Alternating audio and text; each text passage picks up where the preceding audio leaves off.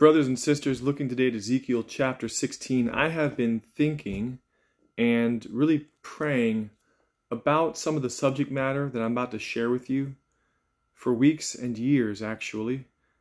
How do I say this?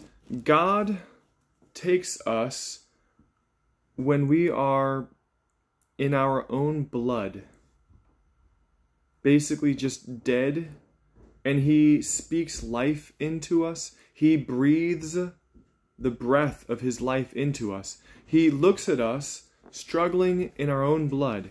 He looks at us as dead people, and He puts life into us.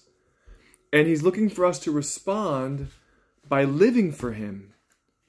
But what happens is so many born-again Christians, so many people who are followers of Jesus, then they choose to go back into the flesh, the world, the devil. They choose to cheat on God with other lovers. They commit adultery against Him.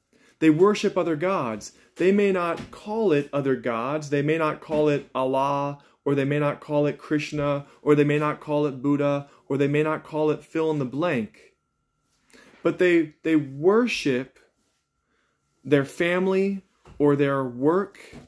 They worship their ability to provide and earn a living. They worship the pleasure of their flesh. They worship unclean sexuality. I did that after becoming a Christian. I worshipped the pleasure that came from sexuality outside of marriage. Many people worship status. They worship fame, popularity, notoriety. They worship having a good name. They worship looking good, feeling good, having people thinking that they are good. I will always confess myself to be weak and evil outside of Jesus Christ. I am not some strong man. I am weak. I am needy. I am absolutely dependent on the Lord God of heaven and earth, who took me out of my blood. He clothed me. He washed me. He put His garments on me, even His ornaments. Here in Ezekiel 16, we see how God took the people of Israel. He said, "You were like a child who was not pitied, who had no compassion from any parents. You were left to die in a pool of your own blood." He said, "But I came and I said to you, live. I said to you, live.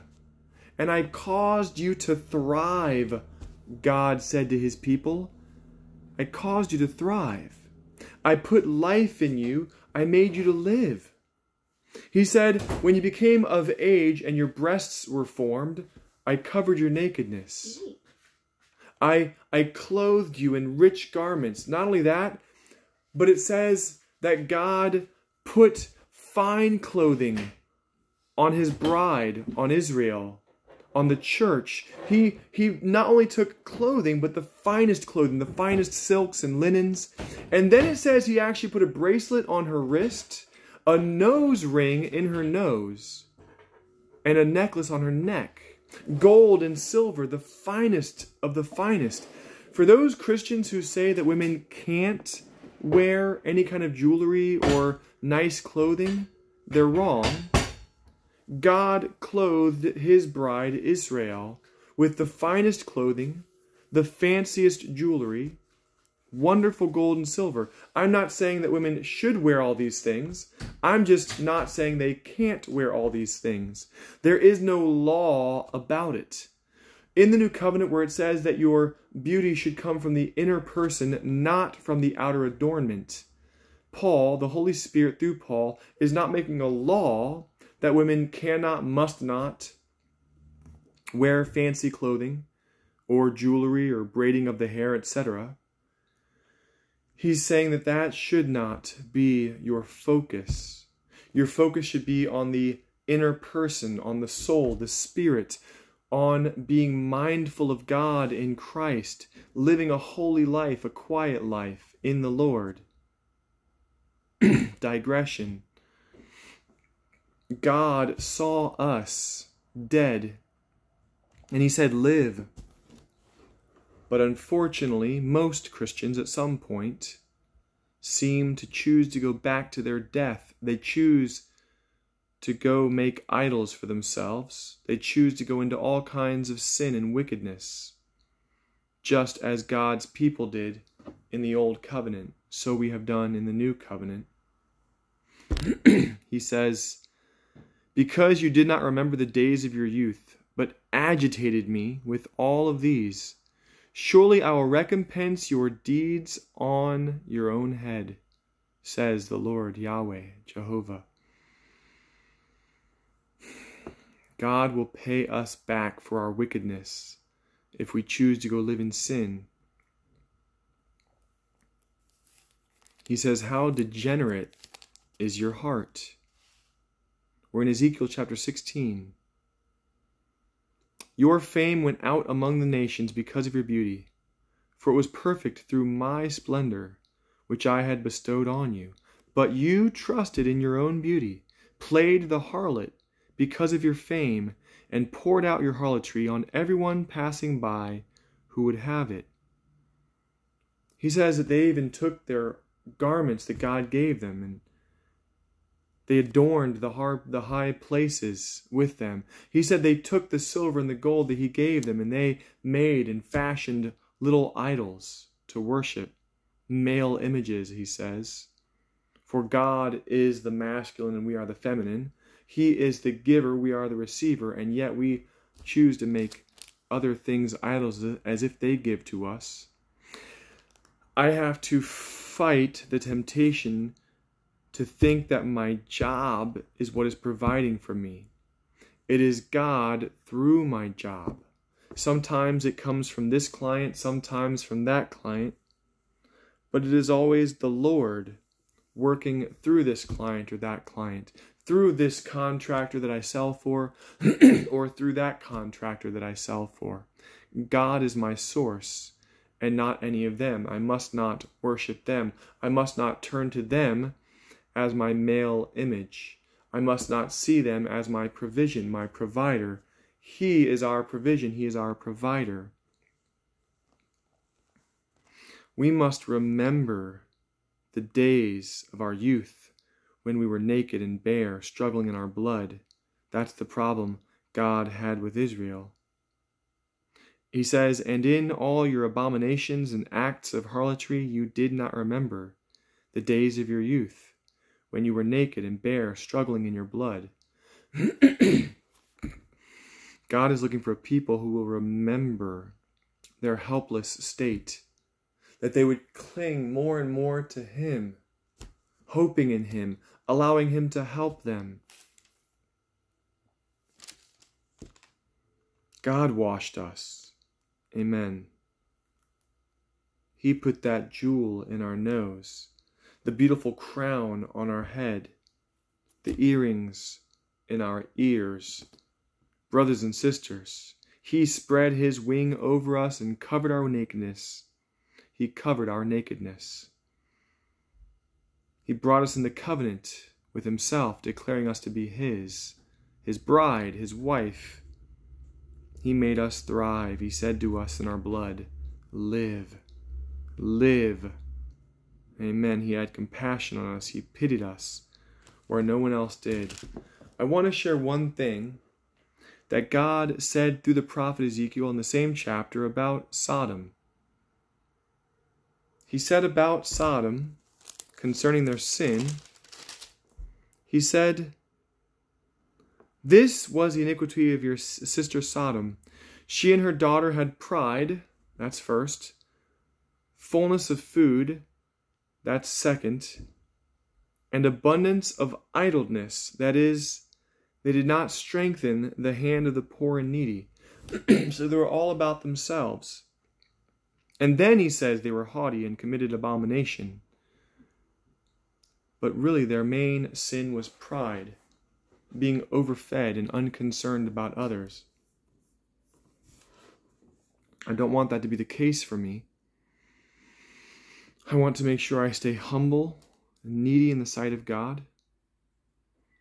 I want to be sure That I'm not just trying to get and get and get. But remember, Jesus told Paul it is more blessed to give than it is to receive. Amen. Let's be givers, brothers and sisters. Let's follow the example of Jesus Christ, who laid his life down for others, not trying to get for himself. He said, the Son of Man came not to be served, but to serve, and to give his life as a ransom for many. Let us follow the example. Let us not be like Sodom. Let's be humble instead of arrogant. Let's be willing to sacrifice instead of always trying to be overfed, so full to overflowing. And let us look to not be idle, but to work for others. Let us not look to be unconcerned, but to strengthen the hands of the poor and the needy. Amen. This was Ezekiel chapter 16. As I said, it's been on my heart for years. This morning I woke up and I was going for my prayer walk, and I just felt like I was supposed to go to Ezekiel. So I flipped open and found Ezekiel and landed right here in this chapter that I have read quite a few times over the years and prayed about and talked with the Lord about, meditated on. I hope this word blesses you. I hope you'll remember where God found you, that you won't forget it, that you will choose to think of yourself as weak and needy, dependent on him, not taking your beauty and splendor, your fame as if your own, but recognizing that he gave you everything you have. Paul had to rebuke the body of Christ at Corinth. If you received it as a gift, then why would you boast?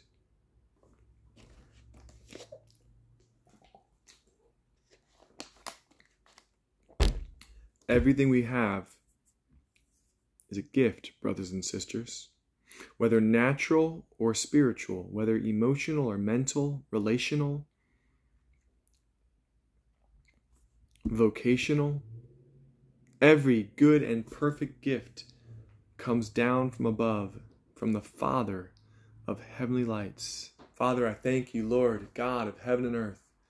I praise you in the name of Jesus. I come to worship you. Lord, help us to be humble in your sight. Help us, God, to be dependent and needy on you. And help us to want to give and not only to receive. Lord, bless us.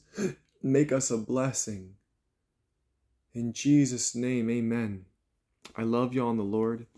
May we always be blessed in this sense. Acts 3:26 says that God sent Jesus to bless us by turning us away from our sins.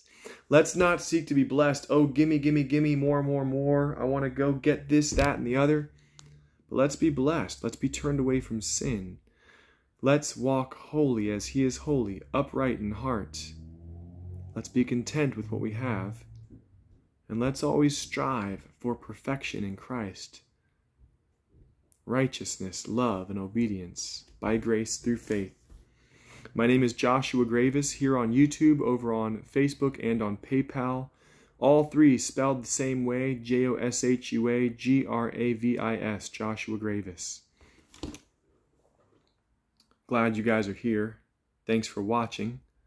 If you want to be in touch, my number is 571-466-0085. We can talk, pray. I'm a realtor. I can help you buy, sell, or invest. I'm a project manager in construction. I can help you build a shopping center or a house, an addition, remodel, whatever you need. All right, guys. Thanks again for being here. Have a good day with Jesus, and let's talk soon. Goodbye, everybody.